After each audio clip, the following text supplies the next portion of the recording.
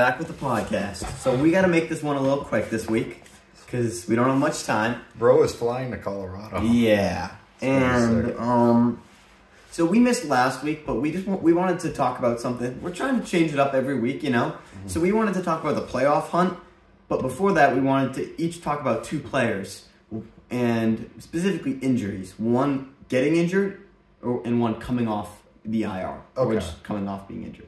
All right, so for going out of the IR, obviously Joe Burrow a couple weeks ago, unfortunately, we weren't able to get a podcast out last week, but got it covered this week. His injury, just really terrible to hear about. He had the one in training camp. This is unrelated for him, so I think it was his knee in training camp, and this is something with his wrist, right? So it's just really unfortunate because the Bengals, we both had them as our Super Bowl pick. So it's upsetting.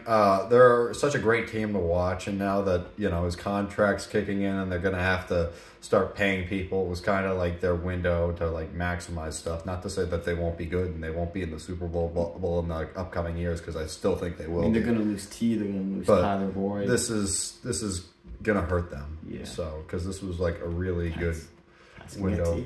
So we'll see. I mean, that's something that we can talk about during the off season. But there you go. Joe Burrow, really sad to hear that. Yeah, okay. So my injured person was Jonathan Taylor. So he just got injured this week. I think he broke his thumb. He's out for 2 to 3 weeks. I was just thinking about it because it's kind of concerning that he's injured again.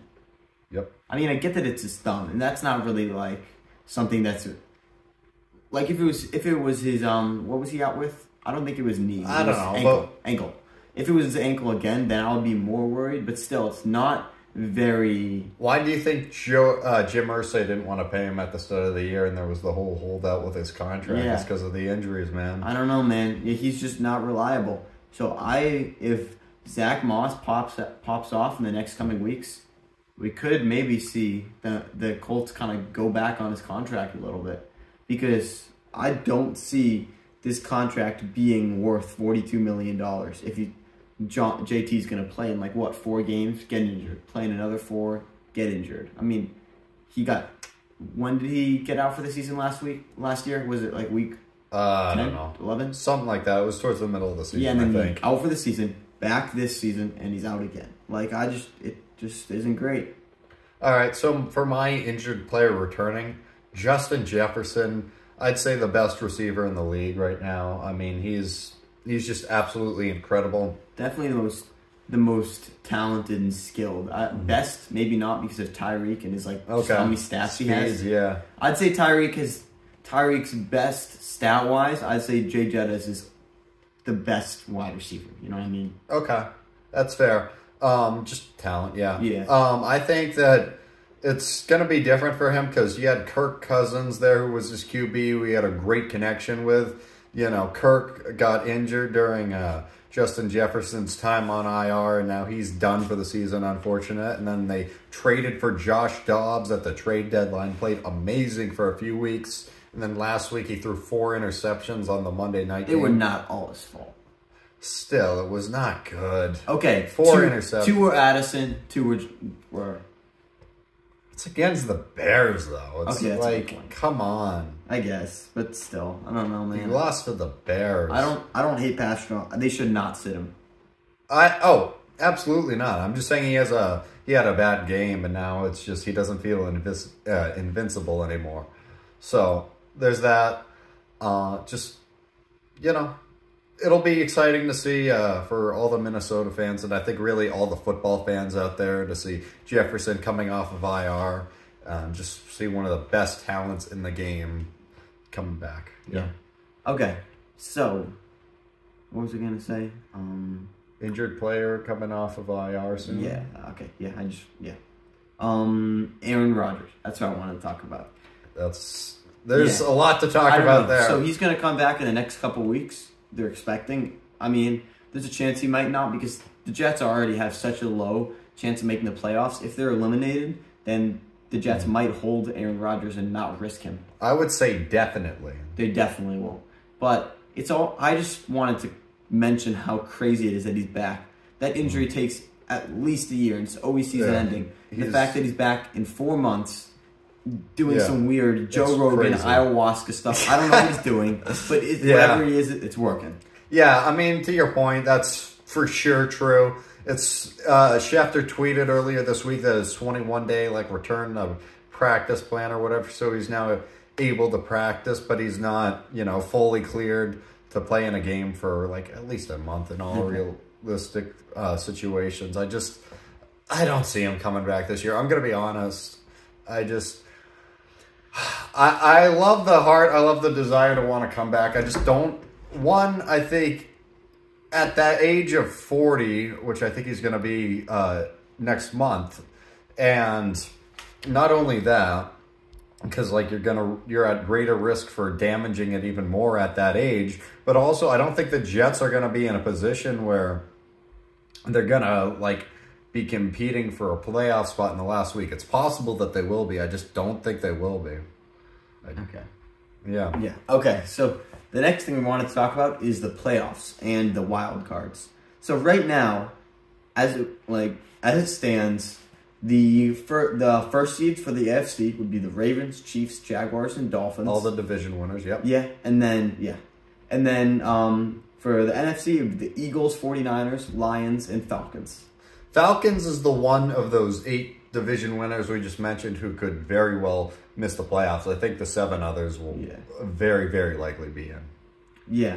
Let's start the Falcons, because that division is horrible. Yeah. Okay, and then for the wild cards, the ones in the AFC, there's a couple. So Bengals are basically out at this point. That's not going to happen. The Bills are 6-6. Broncos are 6-5. Texans are 6-5. Broncos on a streak. Texans playing really well right now. Yeah. Colts are 6-5. Browns are 7-4. Steelers are 7-4. I'm having the Steelers stay in. With Matt Canada gone, their offense is so much better. Their defense is an absolute monster. I don't see them losing. Yeah, I think Mike Tomlin as their head coach too is a big thing to mention. I see the Browns. It could happen because the Browns. I mean, they're not playing Dorian. And Dorian Thompson-Robinson is a rookie, not great. So, but their defense is amazing. So, it could happen too. Colts, what are you thinking there? I think Browns out. I think Colts out. I think Texans in, believe it or not. And I'd say Broncos could go either way. Bills, I think, are actually going to make it, which I'm surprised about. I mean, they're 6-6 right now, and it's not just biased that they're 6-6, but their schedule down the stretch is a monster. They got so many tough teams that play, and they have one of the hardest remaining schedules in the whole NFL. Yeah, that's exactly what I'm saying. So I'm saying that Steelers, Texans, Broncos. Are you with that? Steelers, Texans, Broncos. Yeah, I just feel like with Denver, it could go either way. Yeah, maybe. Colts, I don't trust Denver. Browns. Me neither. I'd say Steelers, Texans, Broncos, or Browns could go either way. Okay, and then let's move on to NFC. Let's see this. So NFC, the wild cards right now are Cowboys, Seahawks, Vikings, and close to it are the Packers. The Bucks are half a game Saints, Packers, and Rams. Yeah, Rams. I think Packers, Rams, Saints all half a game out, and then the Bucks another game behind. I think the Bucks have a good chance of making it. I think they can definitely take Tampa. Not Tampa, Atlanta.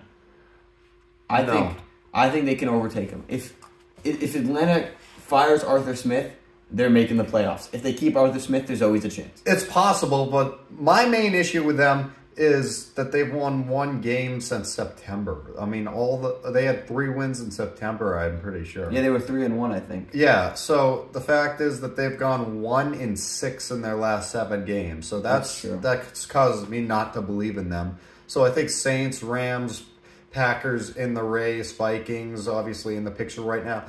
Conrad, who's your NFC South winner right now?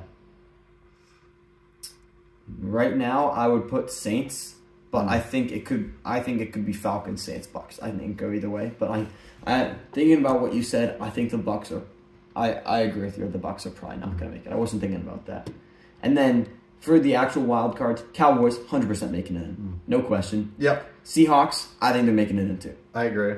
Vikings though, I'm putting the Vikings over the Packers and the Rams. I agree. Love is inconsistent, and the Vikings, I think, overall, are a stronger team than the Rams. The Rams have good weapons, but Cooper Kupp is not what he was last year or the year before.